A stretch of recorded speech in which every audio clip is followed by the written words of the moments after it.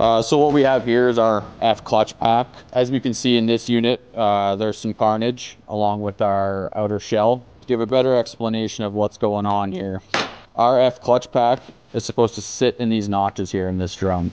So what's happening is through either hard shifting or certain driving situations, these clutches will start to move around in this drum and they'll start to create these indents in here. With these indents, the clutches have more and more left and right play, and that will either prevent the clutch from fully applying or fully disengaging at times, which is what we're feeling with regards to our erratic shifting. In this particular unit, it got so bad that it wore through the drum and split it in half. Now, we've never seen anything this bad, and I certainly haven't with regards to the information that I have. But that's essentially what's going on with our F clutch and the outer shell.